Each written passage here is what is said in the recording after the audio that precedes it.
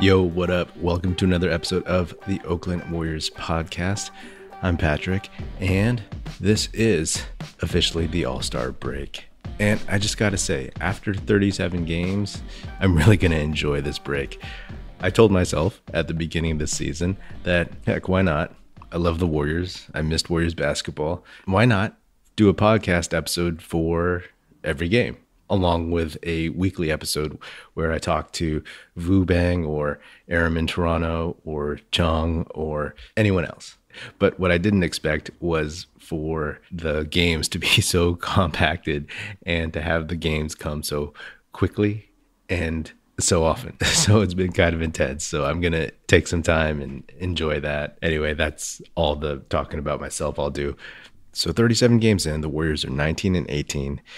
And they're officially still mediocre. This game against the Suns that they lost, they got blown out. I'm guessing Steve Kerr knew that he wasn't going to play Steph or Draymond, that he was just going to send them home. And he had circled the Portland game as a gettable game, which I had done as well, which most people should do. And that's why he went all in on it, but they still lost. That's why he limited Wiseman's minutes to like 11, because he wasn't playing well, and Steve Kerr really wanted that win. So this Phoenix game, James Wiseman started, Nico Mannion started, Jordan Poole showed out. He had 26 points. Let's start with Jordan Poole. I've been totally down on Jordan Poole, and, I'm still down on him. It's one game. I give him props, and don't get me wrong, I want him to be good. I want him to be able to replace Brad Wanamaker in the lineup, who I'll get to a little bit later. And he shot well. He bombed a couple three-pointers from pretty far out, which I was impressed by. He definitely has more confidence. Question is, can he do it more consistently? And can he keep bringing it? Can he do it on the defensive end? And in the offseason, can he bulk up a little bit? That might help him play D against some of these bigger, stronger dudes as well. If he can do half of what he did tonight on a regular basis, if he can be consistent and keep the ball moving and be a threat, then I'm happy. Nico Mannion actually is my guy. I've been on Nico Mannion Island since the day he was drafted. He's actually, in my mind, a better longer-term prospect for a backup point guard. I mean, out there, he just looks the part. I've always said he has a great feel naturally as a point guard, makes the right play.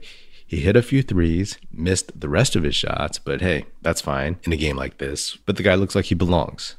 And not everybody believes that. Hey, maybe in the future they're imagining a second unit backcourt of Nico Mannion and Jordan Poole. At their best, each of those guys can shoot. And at their best, each of those guys can play on ball. The defensive end for them, that's the question mark. Nico Mannion, he really puts the effort in. He didn't look like he got abused too badly. Jordan Poole, his defense in general, his history of defense, not so hot, but I'm leaving the door open. On that note, I hate to keep piling on Brad Wanamaker, but man, he is just so uninspiring out there. I mean, he's not shooting well. We all know that. His defense is supposedly what is great about him, and that's fine. But man, he's just so rough to watch on offense. The dude got swatted on the baseline by Cameron Payne. Yes, Cameron Payne. Okay, Cameron Payne has worked his way back into the league after his short career in Oklahoma City as Russell Westbrook's dance partner. But still, it's not like that dude is this defensive stalwart. I was like, oh man, it was just insult to injury. I mean, he clearly won't be on the team next year. And I think maybe in the second half of the season, they'll give him minutes still, but they'll start phasing in the younger guys to see what they got. Now, James Wiseman got the start, and he looked pretty mediocre. I mean, he'd gotten tossed around by Enes Kanter in Portland the night before, and in this game, DeAndre Ayton just looked like a grown man next to Wiseman. I mean, they're both huge, but the way they played, the way they carried themselves. At the beginning of the season, I thought Wiseman was just going to be a more athletic center than Ayton, and he still is technically, but just lately, Wiseman, he just gets pushed off his spots so much. I believe in the kid, but you could even see on offense, Wiseman would try some post moves, and he could neither get around nor move DeAndre Ayton. It was really weird to see because like he just looked like somebody who was trying things against a wall. I mean, he was 5 for 14, 11 points, 11 boards. But that's the thing.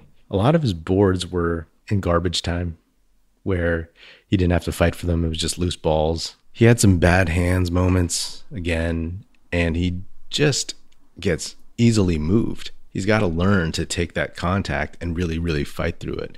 I said in the previous episode, he needs more dog in him, and he absolutely does. He has to look at that ball as like someone trying to take his lunch, you know? He has to fight for it. Again, that may come from the fact that he hasn't played much in the last year and a half. When you're lifting weights and doing drills and playing pickup, you're not fighting that hard. In pickup, like people aren't going full throttle physicality. They're just running. You're not getting that intense game situation where people are physically pushing and fighting and clawing. It'll come in time, but you know, we see how far he has to go. I feel like at the beginning of the season, he looked good because the team and the whole league was just discombobulated in this quick turnaround, and teams that hadn't played together, like the Warriors, they were just all over the place. But then as the Warriors figured things out, the veterans got more comfortable, and Wiseman couldn't lean on that. You know, he couldn't lean on past experiences as the season went on. The veterans could. They just needed to get used to the system. They're like, oh, okay, this is the system now, I guess. For Wiseman, it was like, oh, this is the system. Whoa, this is crazy. I've never done this before. So as everyone else's learning curve flattened, his remained very, very steep. And he was getting abused by a lot of veteran moves. There was one play where Devin Booker drove into the lane, hesitated a little bit, kept his dribble, and then DeAndre Ayton just basically pushed Wiseman out of the way. He cleared out the lane, and Booker just went in for an easy layup. While running back on defense on Suns fast breaks, Chris Paul actually chased James Wiseman. Tricky, savvy move, but he was chasing him to kind of use him almost as a screen or to maybe try to draw a foul on him. He was like running behind James Wiseman, and Wiseman was actually looking like he was trying to get away from him at a couple points. And this just is part of the reps, getting the reps, and that's what he needs. By the way, I just got to say, even though I've never been a huge fan of Bob Fitzgerald, he and Kelenna Azubuike are growing on me a little bit. That might be a controversial statement. I don't know. But when Bob Fitzgerald busted out the banana in the tailpipe joke, that was awesome. I was like, that is fantastic. He lost points with me when he said it was from Trading Places because it's clearly from Beverly Hills Cop, another great Eddie Murphy movie. I don't know if younger folks got that, but that is one of the greatest movie quotes of the 1980s. So I wonder if this is going to be like the saddest all-star game ever. Obviously, people like Giannis and LeBron have already talked about how they don't think the all-star game should be happening and don't really want to go. It's going to be all the events in one evening. The dunk contest, the game, the three-point shootout. And for an event that literally just feeds on and relies on fans, what's it going to be like? Literally, it's going to be more so than any regular season game. They're just going to be performing because the All-Star game is just pure entertainment, purely for the fans. They're just going to be entertaining for no one. There's no crowd. There's no one to vibe off of. Is it just going to be the players and the coaches? Like when someone in the dunk contest throws something crazy down that we've never seen before? Or are they just going to applaud politely?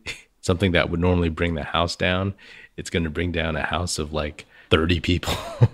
I'm going to tune in because I just like seeing the oddity of it all. I hope Steph wins a three-point shootout. I mean, that three-point shootout lineup is pretty solid because it's made up of a bunch of the all-stars. The dunk contest, not so much. I've only heard of Obi Toppin. I don't know the other two dudes. It's a shame that Zion Williamson isn't going to be in it. If he's not doing it now, I doubt he ever will, unless the game is in New Orleans. Well, I hope you enjoy the break as well. That is another episode of the Oakland Warriors podcast. Be sure to subscribe wherever you get your podcast. Feel free to hit me up on Twitter at Patrick Epino, Epino, or at Oakland Warriors. Check us out, oaklandwarriors.com, and be sure to tell your fellow Warrior fan friends to tune in. The Oakland Warriors podcast is produced by National Film Society, and you can also check us out on YouTube at youtube.com/National Film Society. That's it. Music in this episode provided by Paper Sun. Special thanks to Paul Amardo for production support. See you next time, and go Dubs.